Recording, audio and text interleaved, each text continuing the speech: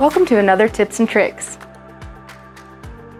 Do you want to track the performance of an object on your system?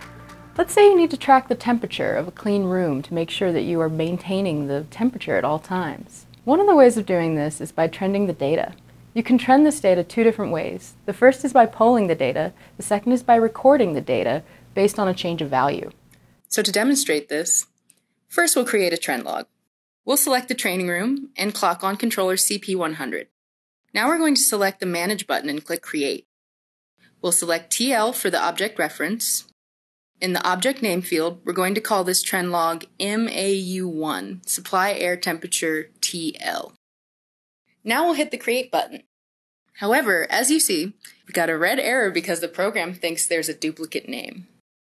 Let's go back and do this again. Only this time, we're going to rename the trend log MAU1 SAT.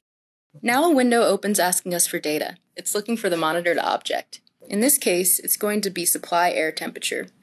So we know that's an analog input on this panel, and we'll select AI as the type. And we're going to scroll to find supply air temperature object. We will now select 100 AI, and then select supply air temperature. We can either collect the data by polling the data based on time interval, or we can select a change of value, which will collect the data based on how much change has taken place. So we're going to select polling for the first trend. Note, it defaults to 1 minute, so every minute it would put an entry into the trend log. Next, we're going to fill in the number of samples. We're going to use 300. You're allowed to maximum 6,000 samples per trend. However, you may not need that many samples, depending on the data you're tracking. You'll notice it says start sampling at a certain time. It always defaults to midnight of the current day. If left this way, the trend log would never start since the time is past midnight and the value has already gone by. If we uncheck it, it'll start as soon as we save this trend log. We could specify an end date if we only wanted this trend log to run for a certain period of time. We can specify an end date and time to indicate when to stop the trend, or another option to say stop collecting data when the trend log is full. This means once 300 samples were collected, the trend log would stop.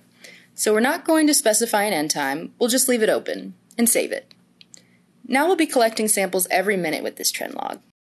We're going to close the trend log, and we're going to create another trend log for the same type of equipment. MAU1 SAT temp trend log. Once we create the trend log, we'll scroll to the change of value type. Change of value means it's only going to put an entry in the log when it sees a change of value. That change of value is actually defined inside the object we are monitoring. So we're going to be monitoring the supply air temperature. Now we're going to find the object that we're monitoring, which is the supply air temperature. You'll notice that it says inside here on this object, COV minimum acronym. That is where you set the change of value to record the entry for on your trend log. So if we could change that to 2 degrees, then every time there was a 2-degree change, it would put an entry on the trend log. This concludes our tips and tricks for the day. Please subscribe to follow us on YouTube. If you'd like more content like this, let us know in the comments below.